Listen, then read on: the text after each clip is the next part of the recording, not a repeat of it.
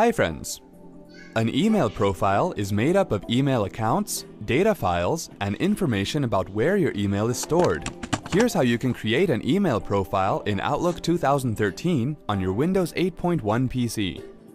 Move the cursor to the bottom left of the Start screen and then right-click there. Click Control Panel on the menu that appears. On the Control Panel window, click on User Accounts and Family Safety. Click on the Mail Microsoft Outlook 2013 link. On the Mail Setup window, click on Show Profiles.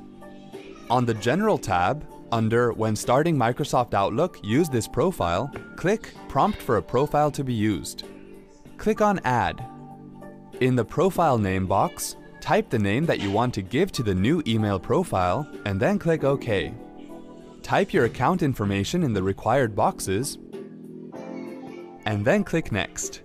Click Finish and then click OK. Go back to the Start screen and then click the Outlook 2013 tile to open it. Now choose the new email profile that you have created and click OK. See, that wasn't hard at all. Thanks for watching.